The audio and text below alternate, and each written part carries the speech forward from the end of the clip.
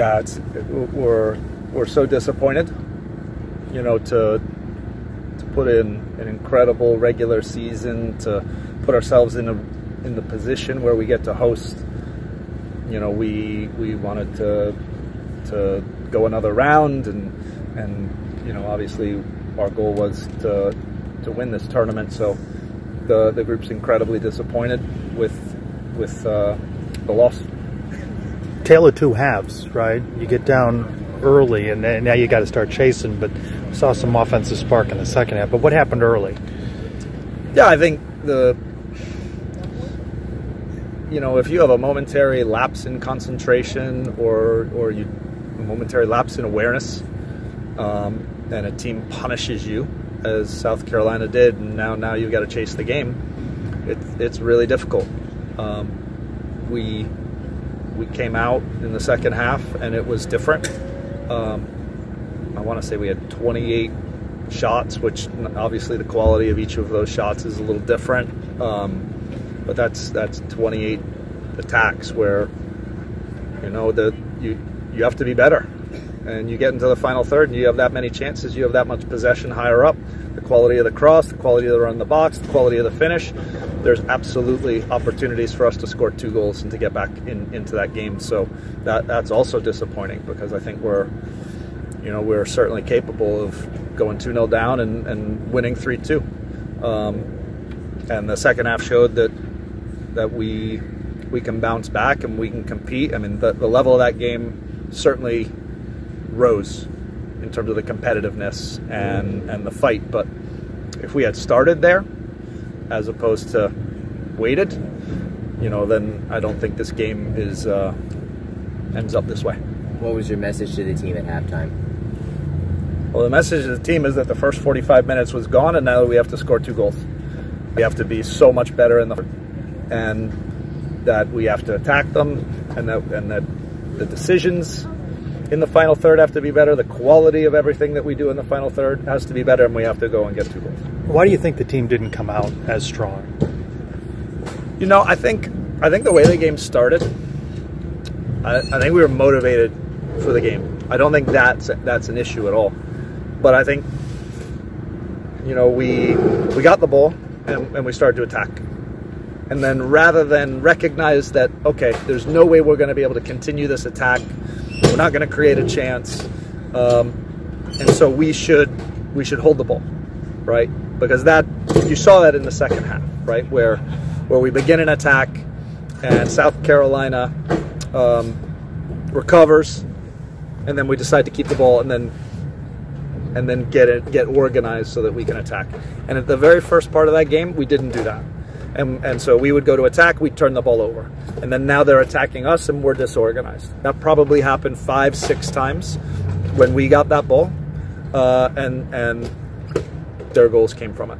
With this possibly being the last home game, what do you have to say about the way the fans have supported you throughout the season? Oh, amazing crowds. And I think that too is a disappointment for us, because we want to deliver for the fans. The support's been incredible. We want to give them wins. We gave them lots of excitement in the second half, but we didn't give them the goal to really lift our team and the fans. So I'm so grateful that Knight Nation's come out the way that they have and how they've supported us. What was the difference between the South Carolina you met in Columbia versus the South Carolina that came out tonight?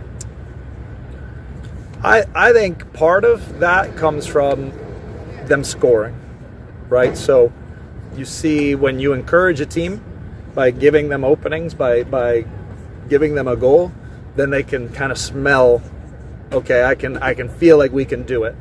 Whereas I think in that first game, it was more about what we did, which was we got on top of them, we got the goals, and then now you have a different kind of mentality that exists within the game.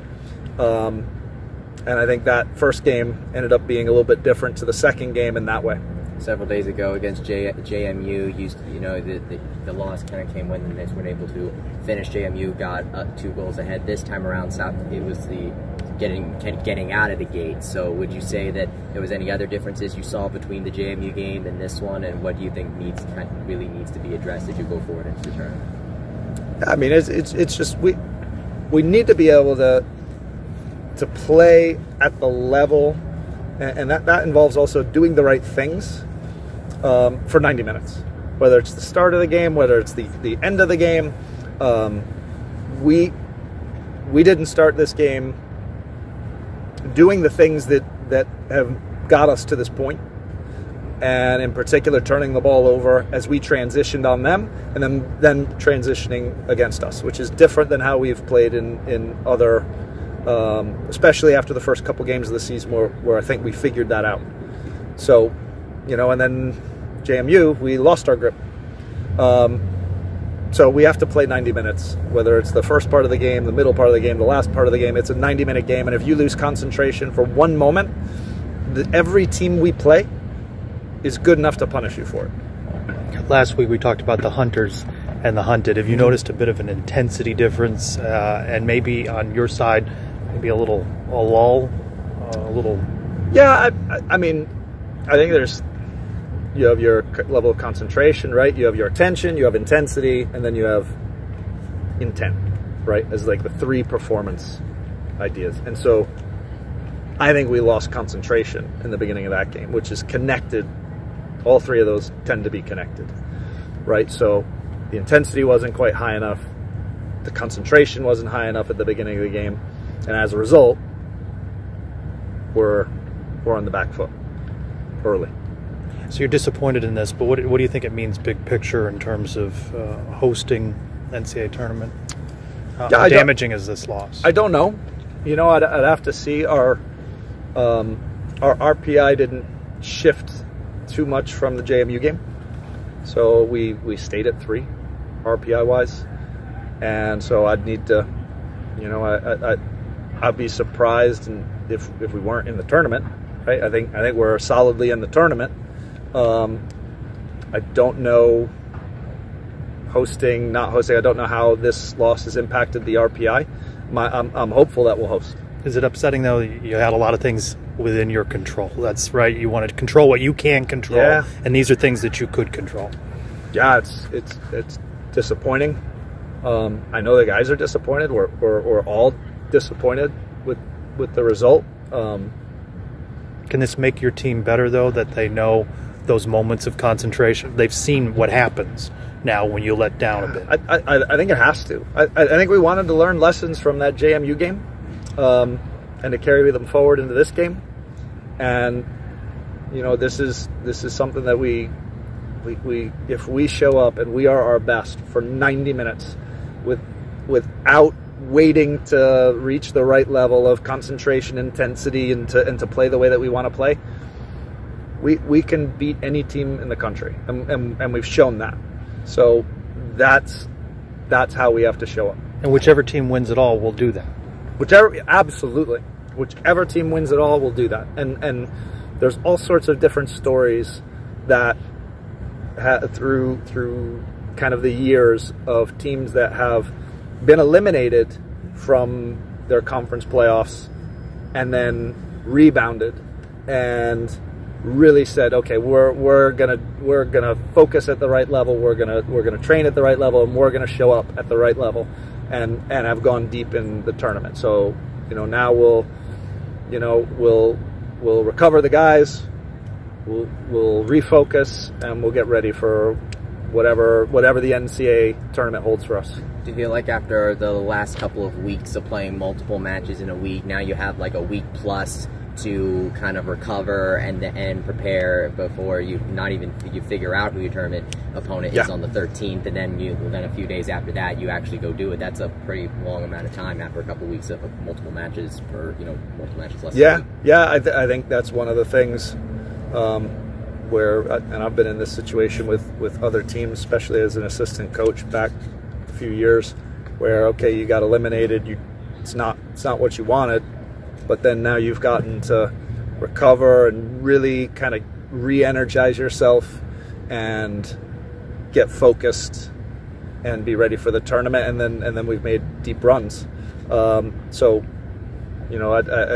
at this moment, it's not like we're sitting here going, okay, there's this silver lining. But the reality is that, okay, we're going to get time to recover, to get healthy, to refocus, and then we're going to turn our attention to being really good when whatever team we play in the NCAA tournament, being ready for that team. And if you don't, then it'll be more of this. Exactly. So we've got to do everything possible to be ready, because this part's not fun.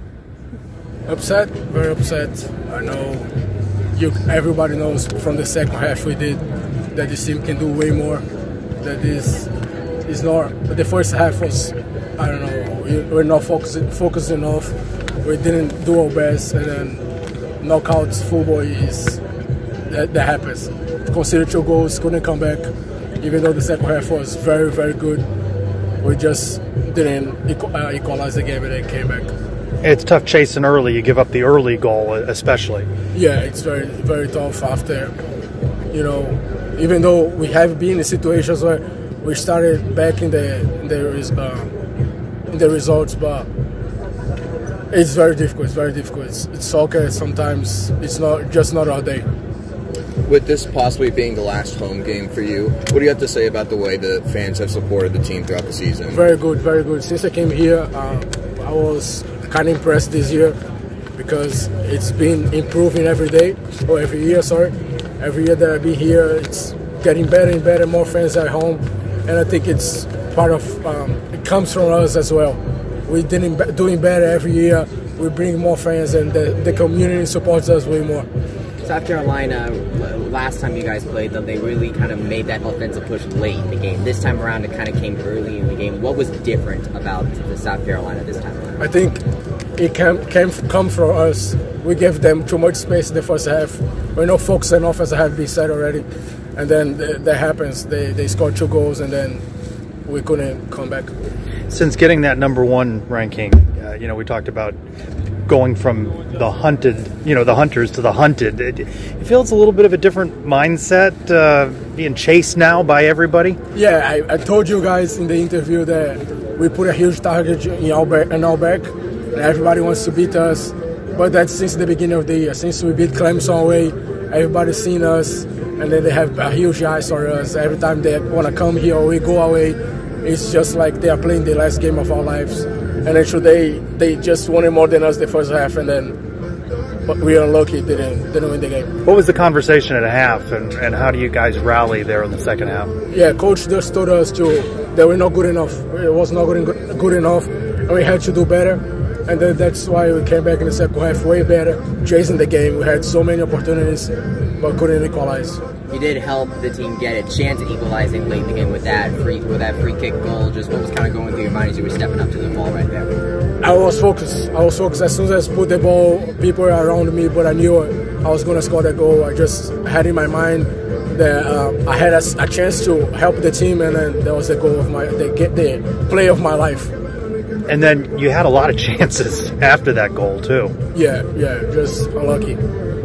You end up having, over the course of these last few games, what's it been like to go from starting conference play, playing 1 match a week, versus these last few matches where you've had to play multiple matches in a week? It's kind of difficult for us because there's no much time to practice and then rest as well. But it's football, and even in college or professional football, it's the same.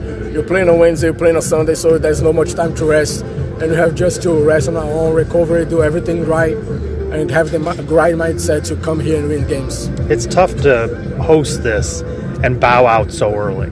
Yeah, very difficult. We don't want to come here on Wednesday and see all the teams playing instead of us. It sucks, but it happens. Now that your fate is kind of out of your hands, what's the mindset going forward for the next week before the tournament play starts? Keep training, keep doing everything we can, controlling the things that are in our control, and just hope that we get selected to the NCAA. You think you've earned the right to host in the NCAA? I think so. We have a high ranking right now. I don't know how it's going to be on Tuesday, but I think we can possibly. What do you want to take? What do you guys want to take with you from these last couple of matches? What do you want to learn from these last 2 matches as you go into tournament? What do you want to remember going into tournament? First, from the second half, this team can do way better, and from the first half, they cannot give space to other teams because they want to kill us, and we cannot get killed.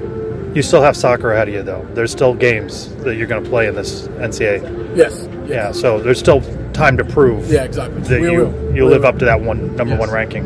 Yeah.